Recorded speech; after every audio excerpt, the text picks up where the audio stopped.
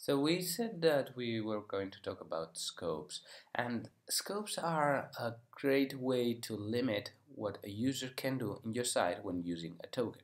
So when using tokens, you're passing around your credentials, or at least you're passing around uh, an access token that will give anyone access to the stuff that you can do if they have the token and it hasn't expired. So that is not a serious concern, but still, this is a token is like cash. If you have the token, then you can spend it to authenticate yourself.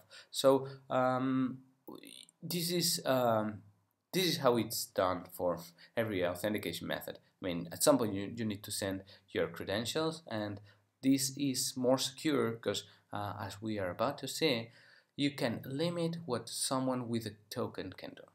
So scopes in the OAuth implementation are meant to give the user that is granting access, in this case 1707, give them the opportunity to decide what he or she can do when authenticating using a token, because they don't want to just allow anyone to do everything that they can do. If the token is only for the purpose of, I don't know, reading the email and password, the email and username. So yeah, we're gonna limit the permissions of things that people can do, and scopes is how you do it in OAuth world. In Drupal world, however, what you do is you use the permissions, and we have the permissions page in here, and how you interact with the permissions is using roles, right? A role is a bunch of permissions. So what I'm gonna do is, I think it's good practice to create for every client a matching role. So I just created a Drupal dev iOS role. So once we have created that, we can go ahead and edit the client and come here and select here the scope. So by doing this, save, what we will do is we will grant anyone that is authenticating using this client, we're gonna give them the Drupal dev iOS role. So that means that even if user 1707 doesn't have that role, it will be granted it because he or she authenticated using this client and OAuth too. So just to make sure that we detected what we want, I'm gonna grant administered blocks to the Drupal iOS role. So save permissions here. So if I send that token again, I'm going to generate a new token by sending the credentials, and you shouldn't do this. I'm going to show you later what you should do. Oh, yeah, I know what happened here. Oops. This is the Chrome autocomplete that keeps messing with me. ABC 1 2 3. All right. Sorry, I just put the secret again. I'm gonna generate a token, and now it should work. Yay!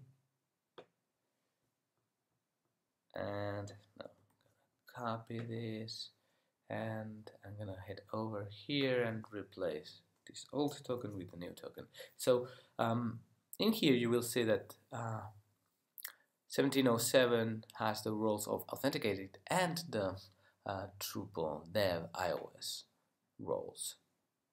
And of course, if we head over administered blocks, this user should have access. So as you can see, we have this role, and also we have this. So that's great.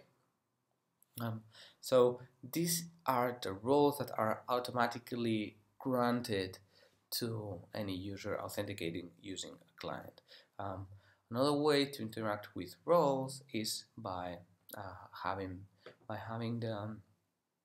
the user use or not some roles. So let me explain. I'm gonna create another role just for to explain myself a little bit better. So I'm gonna say moderator, because that's what the example suggests. So imagine that user 1707 is user 1707 edit. We have him be a moderator, right? And just to show you, Drupal Dev iOS is not selected. So I'm going to select moderator. After I click save, and then I resend this, you will see that still we don't see that in here, and that's because we need to specify when we're generating in the grant, when we're generating the password, we need to specify of all the roles that this user has, which ones you want this token to have access to. So when I'm authenticating with the token, the user that gets authenticated, they don't get all the roles that they have. They only get the authenticated or anonymous and the client. The role or roles assigned to the client. So that means that if your user needs to have any permission that is granted by any of the extra roles, like in this case moderator, they need to specify that they want that role that belongs to them attached to the token. So how they do that is by doing scope and then moderator. And in case you're wondering, what if I pass a role that is not assigned to that user, like administrator? Will that grant access for administrator permissions to the 1707 user?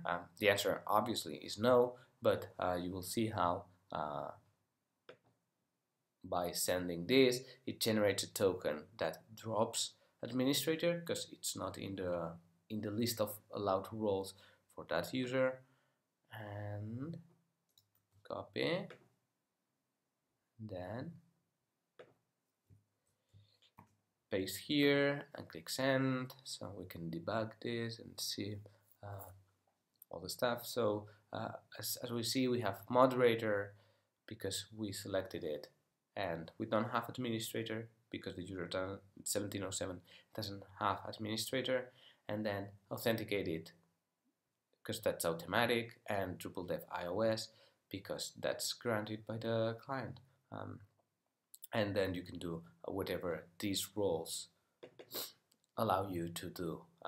So bear in mind that when you're authenticating a user, it's not using the traditional permission system, it's using the traditional permission system altered by the capabilities of these scopes and the tokens. So that gives you very good flexibility on specifying what a token can do, and you should always use these tools to tailor the permissions to the bare minimum of what you need to do. So when I'm implementing the Dev iOS app, I'm gonna have the users have their roles, and if they need to do anything that's related to their roles, like moderating stuff from the iOS app, and I'm gonna have anything that is essential that any user does or can do. Like for instance, my app is required to be able to read the email and the username from Drupal. I can create this base role that we created, that we set, that matches the client name, and have any essential permission attached to that, because that is going to go to any user using that client to authenticate. So yeah, if you have anything that any user needs to do, you don't need to grant access to, or to give access to the authenticated role to do those things, because that will pollute your permission system, because you may have different apps, right? And maybe the bare minimum that iOS needs is not the same bare minimum that your React app needs, and you don't want to just keep adding permissions to the authenticated user. So you separate that by roles, and you make sure that every user that authenticates with iOS or with the React client, etc., they have the permissions that they need. So that's I know that's a lot to take on. When you start using it, it will probably make more sense. That's it for this video.